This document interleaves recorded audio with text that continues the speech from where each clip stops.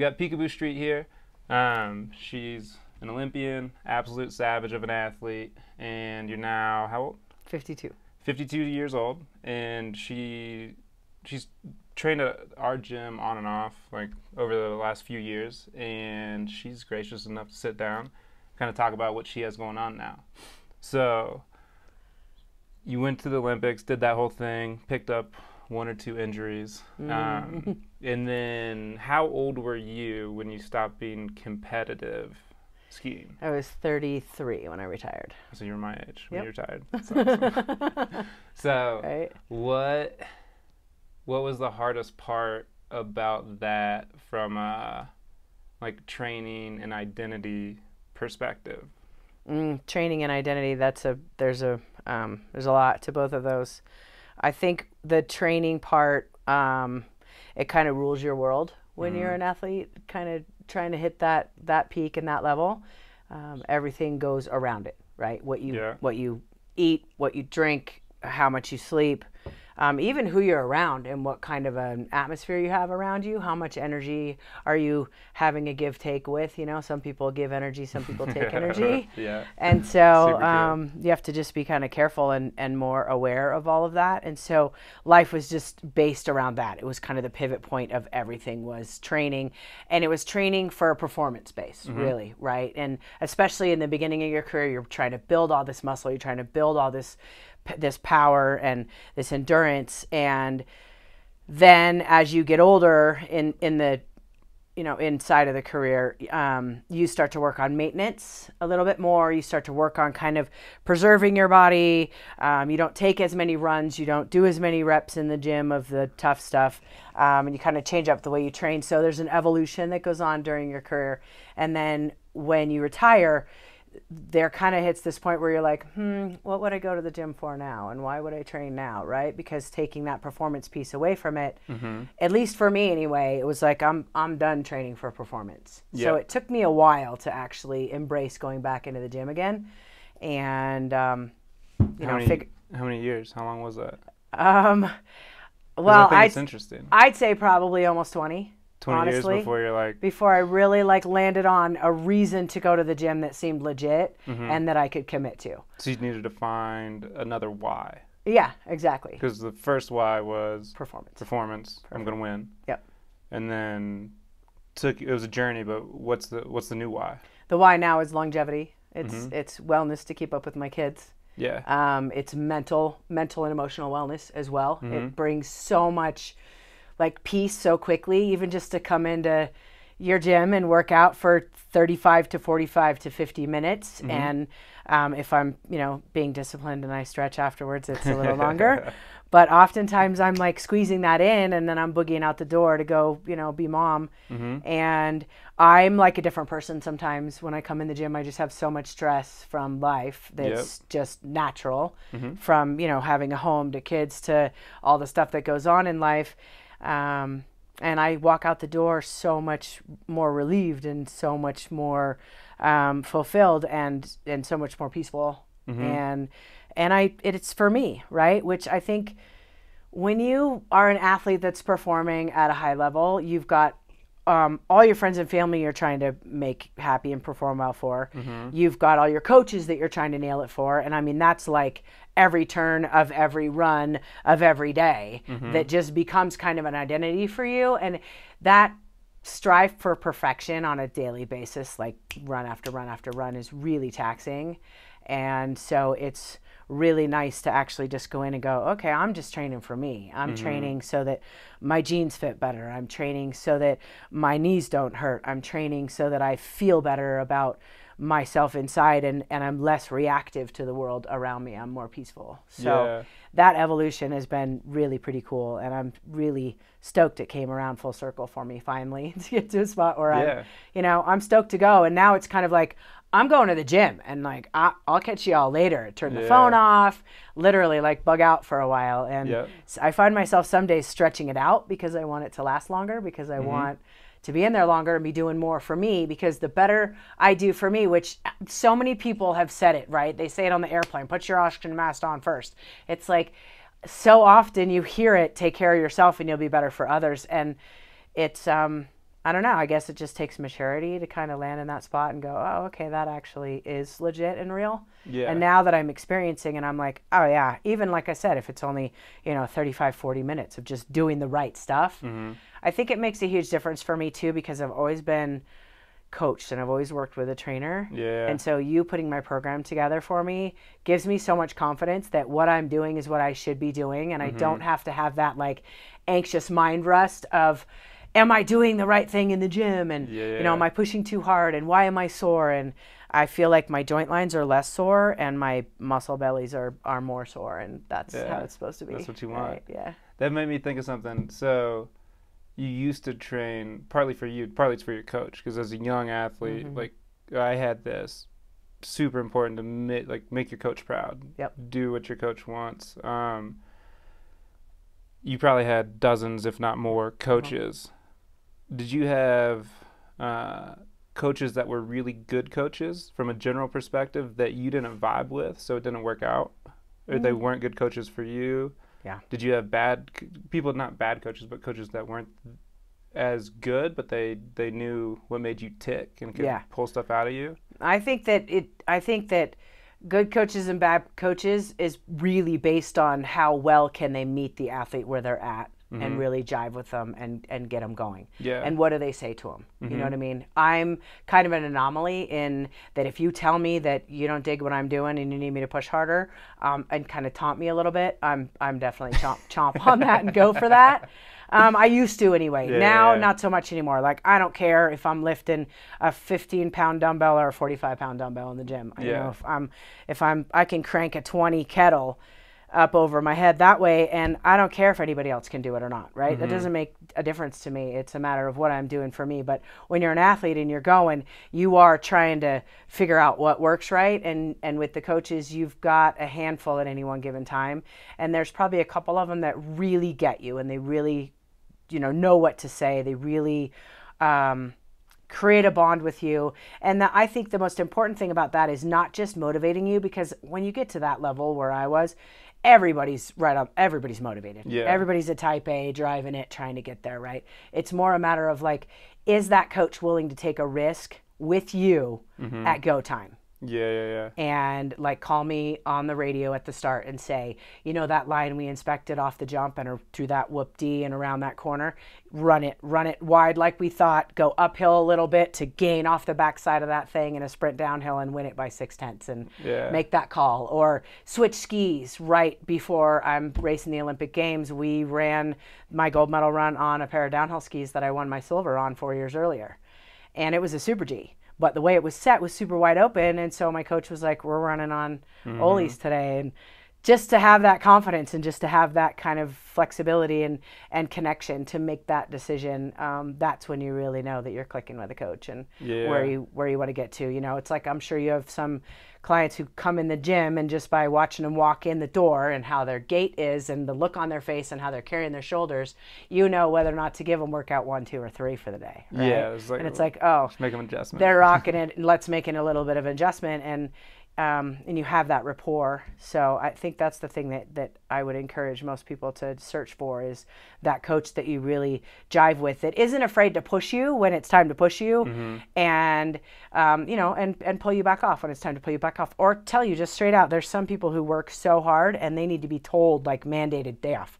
Yeah. Like, it's a full-blown day off. Like, just stop and go eat some ice cream and sit in the sun, take your dog for a walk, like, do something else other than come in here and just bang it. But I know that in your mind, the mental wellness that training can bring you is really, really legit. But I think finding that balance of that meditation or that peaceful, quiet moment or that visit with a friend that you normally wouldn't sit down and take, that balance is extremely important. And the older you get, you just kind of become more aware of that. And, I think that's schedule that time. Super important. The physical activity training, great for your mental health, great for physical health. Yep. And as I've gotten older, I've had to learn how to get that peaceful feeling, get that satisfaction from things outside of just being active. Because if I hammer on Saturday, I sure as hell can't hammer on Sunday, and I'm only 33. But if I do 2, I can get away with it. But then Monday, Tuesday, there's a time where you got to draw it back. Yeah. And so kind of figuring that out. Yep. It's not easy. No.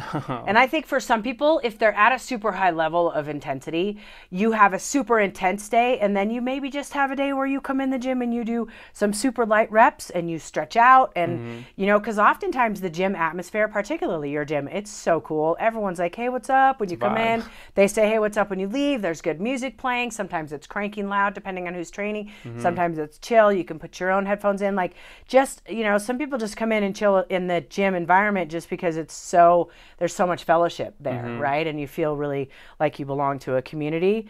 And you just, you know, do some core work and stretch out. And there's all the stuff. You guys got all the balls and the foam rollers and all that kind of stuff to just do body maintenance, where it's not necessarily training hard, but it's more just maintaining your body and your wellness. I think that's really important too. So that balance can be, if it's not okay for you to sit and be peaceful and read a book and, you know, breathe 6 in, 6 out and meditate or whatever. There's some people who that just doesn't really work for. And I think that their vibration is a higher frequency. Therefore, just come in and do body maintenance and stuff. And then you can keep the pace going. Yeah. And the way we program that is there's a make peak more fit days. And then there's also a make peak work better days. Yep. And the make peak work better days they're not as fun. They're not as hard. But it's the stuff that like really pays off. And so making sure you get all of that in. And right now, most of the stuff we're doing with you is make peak work better, because you're kind of coming off of that hiatus a little bit. And it's cool. What's it like to know how you used to train and like getting after it versus what I know you're doing now when you're in the gym? Because it's quite a switch. It is a switch, yeah. I think I had a long enough gap between that I'm not really uptight about what I can and can't do in the gym anymore. You know, Just over it. Yeah, I'm over it. Some people come in and, you know, tighten their belt down real tight and put, you know, 3 racks on the side and go for it in the squat rack, and I'm just like, yeah, been there, done that. I don't miss it. Yeah. I don't miss that stuff. I like being in the here and now and, you know, doing what I'm doing and knowing that I'm building strength, but I'm also building stability. I think that's the biggest thing for me now, is the stability of, and the balance of that, right? Like this season when I skied, I was really strong. My legs were really strong. My core was really strong. And so I could ski in a way that I used to ski. Yeah.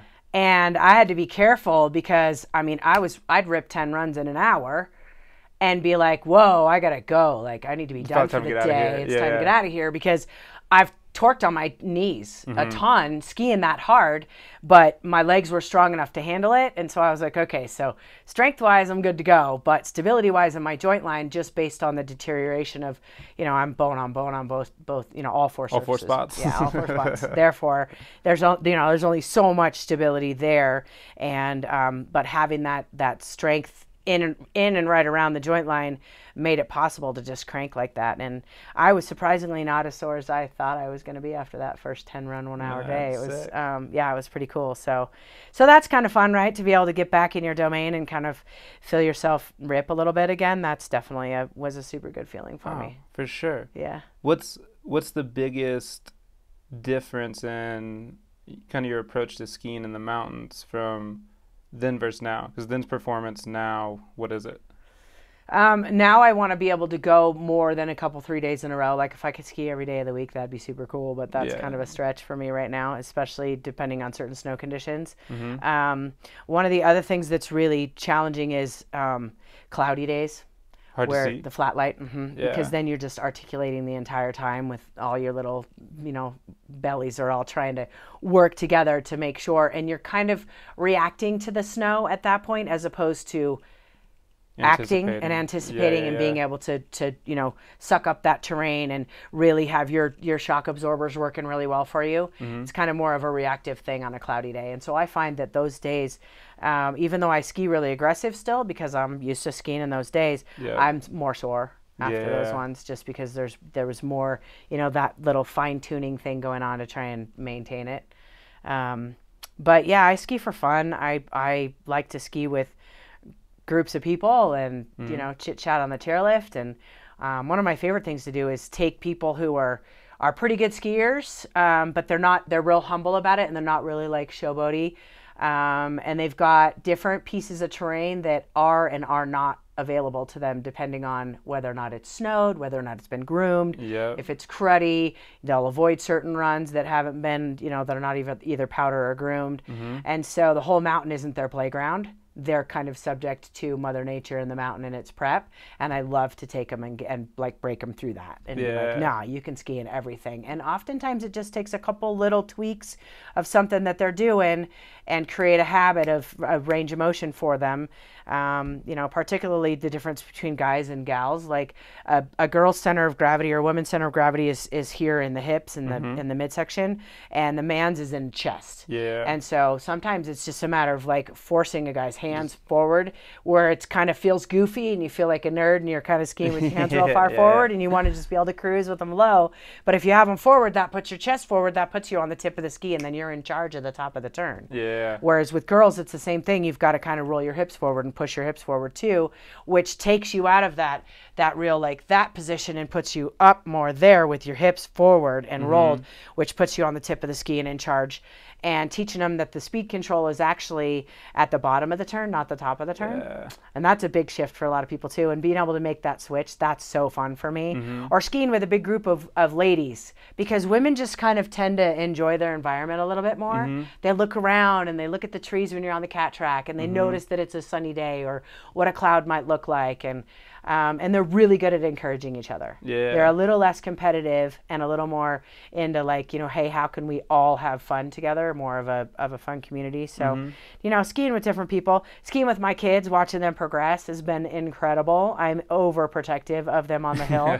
So they've progressed kind of more slowly than some other kids, I think, but just we've had less boo-boos, they're not running into trees and breaking stuff and whatnot. And they're learning the etiquette of the mountain and how the terrain kind of predicts that, and who's got the right of way and what the fall line is and how often you can ski back and forth across it and when you need to be in it and different snow conditions and things like that. So just kind of teaching them that and watching them grow and go. And they're starting to get a little froggy now and be like, so what's up, Mom? And I'm like, oh, don't even come with that mess.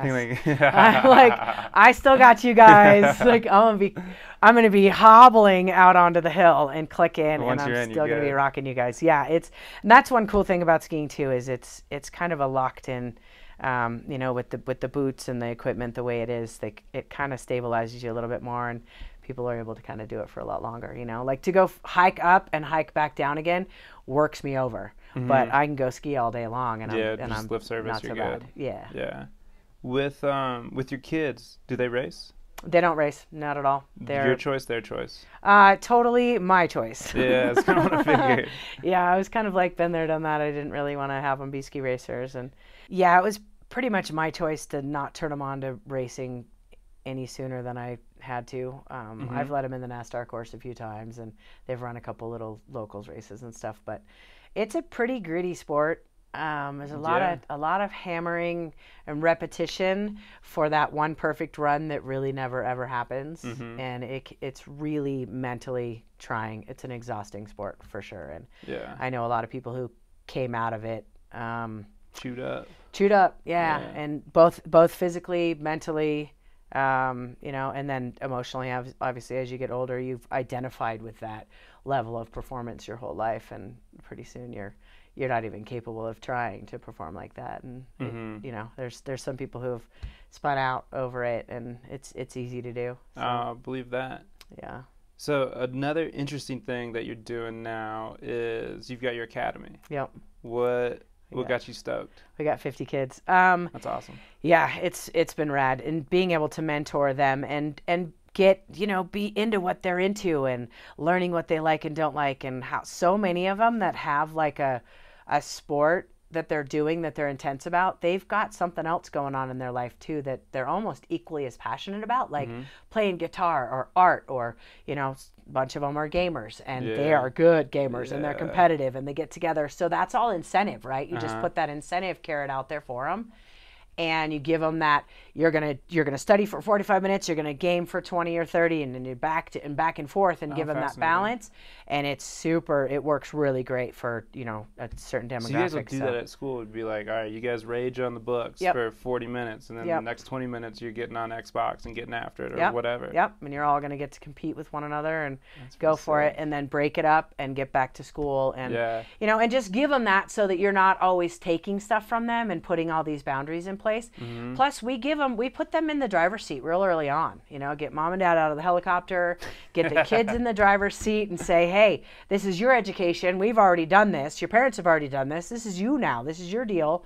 You do this. And how many assignments do you want to put up this week? Right? We meet with them on Monday and say, what do you want to do? You want to go big? Want to go small? What's your schedule like? And we play second in timing to your sport, but not second in anything else. It's just, you're going to come in. If you're an alpine racer, you're going up early, you're getting the good snow, you're hammering that hard snow, you're hammering hard, and then you're going to do, a little bit of ski prep or some boot work or whatever. You're going to have a good lunch, and then wham, you're coming into school, and then we got 2.5, 3 hours of like, boom, let's get it time at school, and they're hammering out their work. And the coolest thing about my academy is the kids can work at their own pace. Yeah. So they can go as fast as they want to go, as long as they're keeping a certain level of grade up, right? You get 275s on a quiz, and your course gets locked. Your mentor inside of our virtual delivery system or us at school are like, wait a minute, what happened? How come you didn't get this? Did you not take good notes? Are you, not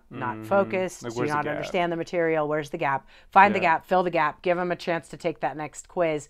They pop a 82 or above on it, and then they're ready to go. They're back on it. They take the test, move on to the next unit. Yeah. And it's a mastery learning system. So there's no Band-Aid learning going on with us. You don't just kind of cheeseball your way through our education process and think you're going to get out the other end and get somewhere. No, most of these kids want to continue their education when they're done with their athletics, and we set them up to be able to do just that. Yeah. An AP course or an honors course with us is legit AP honors. It's not, oh, we're just going to give you more work at the same level. It's not a bigger workload. That's not what it is. It's actually a more level advanced work. It's more advanced work. Yeah. Nice. So, when I was put on the team when I was 15, and school became a challenge for sure. We were studying on the road, and I was missing classroom time, and some teachers get really frustrated and don't dig that at all. Some classmates get really frustrated at that, and they're like, "What's up with you? You're never here yet. You're still getting the same grades as me. That's not fair." Yeah. They don't understand, especially ones that are playing like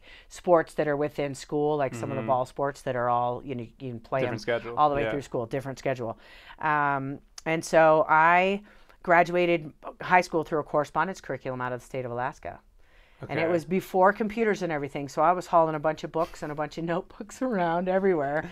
Sit down, flop it all out on the table, get all my work done, put it all in a package, and send it all back up to Alaska, and hope that it got there in time, because Bill, my history teacher, was pretty staunchy about whether my deadlines. Yeah, they're important. They're important, and so I had to make sure and get it right. And so I always knew where the post offices were, and I always knew how much stuff cost to get here and there, and I did it old school style that way. So I was like, that structure worked really great. That whole model worked really great for me to be able to focus on my skiing, keep traveling, keep pushing towards that high level of performance and being an elite athlete, but I didn't have to leave my education for when I was done. Yeah. And so that's really where the seed got planted for me to want to start the academy. And that's cool. And now, Dan Kemp runs it, and he's a stellar dude. And his ability to actually run the school portion and meet the students where they're at within their curriculum is astonishing to me. Cool. Yeah, that's awesome. He's a very, very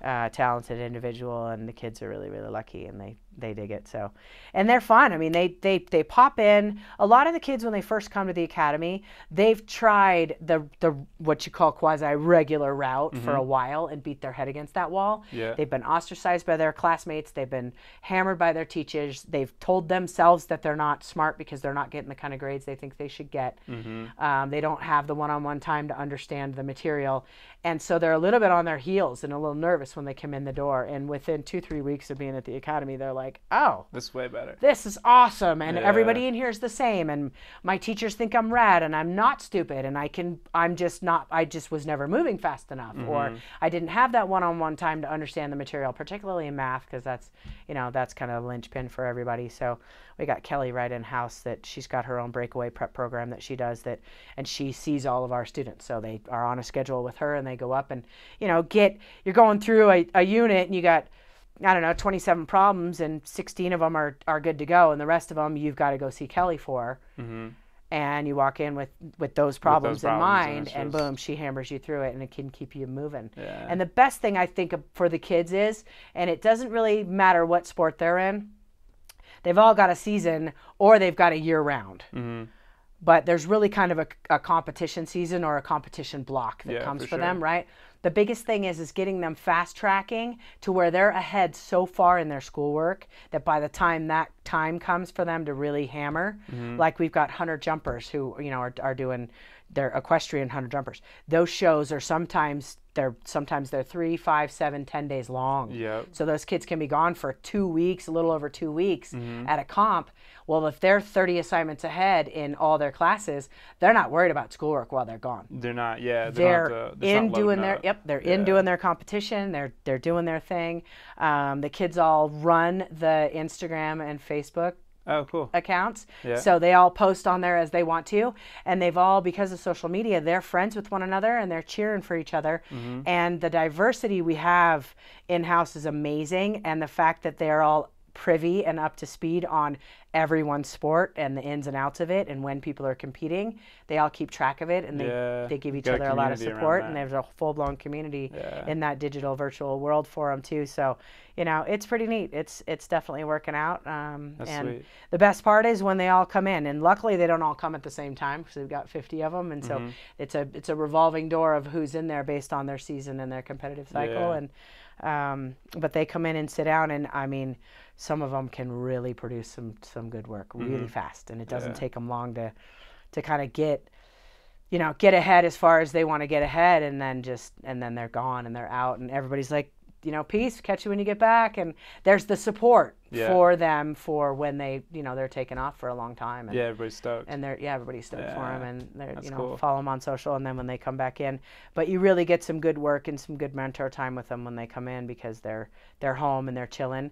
On the other kind of not so positive side of it is, say they get injured, they can really roll up their sleeves and really gain some serious progress with school. So you can put a shiny spot. Put a shiny spot on that for them, and be like, dude, you're gonna you could finish 10th grade before you ever even get back on snow. And just flat out be done, and you can graduate high school early if you want to, or if you want to take it slow and not be doing that and focus on something else a little harder, or learn something else, or take a different class. We have 122 electives, I think.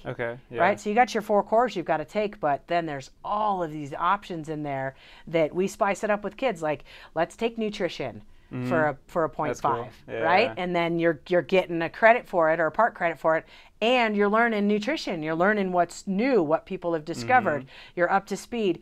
The other really cool thing about it is like photography, things like that, because they're out and about traveling, so and they take cool pictures of the castles in Europe or whatever it is, right?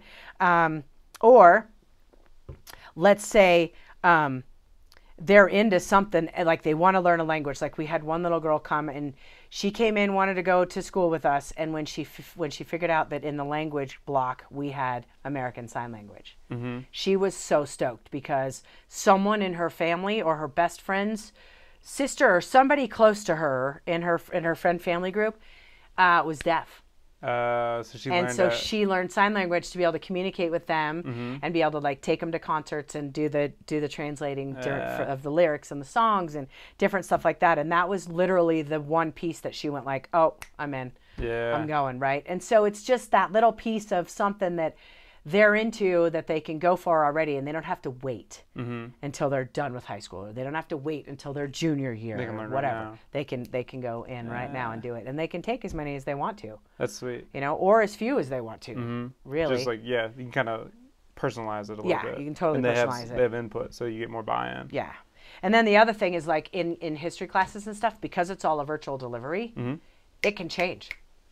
You know, Russia invades Ukraine, and boom, it's in the curriculum. Oh, you can talk about, and you can talk about it right away, and it's in there, and the kids are learning about it in real time. Yeah. So they keep up with world events as they're going on, and they're learning it, and they've got this structure of, you know, building up in middle school into high school, that now this world event happens, and it's like, oh, why? And you can kind of draw these patterns of these almost 80 to 100 year cycles that go on, that end up in our economy ending up the way it is, our politics ending up the way it is, our cultural relations with other countries, just the whole thing.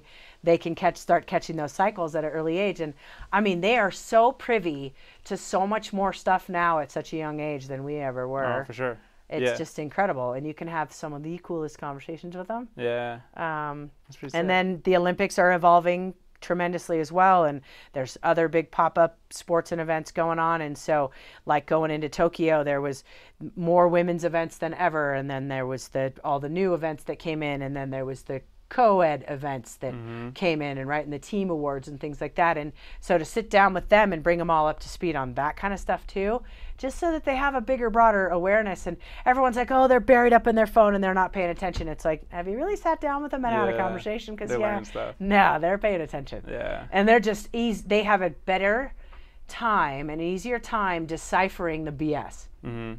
They just can see through it, and they're like, don't patronize me with that nonsense. I get it. Yeah, or you trying to blow smoke and mirrors my way, I'm not buying it. Yeah. You're out. You're, you know, unfollow, delete, take you out. I'm not watching you anymore, because you're just a talking head. Yeah. So do you, two questions, because I want to respect your time. Do you take the kids out in the winters? Skiing? Yeah. Yeah, there's different ones that I go ski with for sure. I enjoy taking the kids to do the freestyle part of their sport. Like, take kids free skiing that are alpine racers. Learn to enjoy the mountain. Get them out of chasing the gates, and let's go ski POW. Let's go ski some crud on your Super G skis so you become super comfortable on them. Let's go remember the love for the sport, right? We like to take the hockey players out and put them in figure skates, and the figure skaters and put them in hockey skates, and try and just, you know, teach them that diversity and remind them how much they love the sport. It's one thing when I mentor them too, and I talk to them, it's like, what are you doing if I catch somebody who's in too much of a rut and they're too in their head?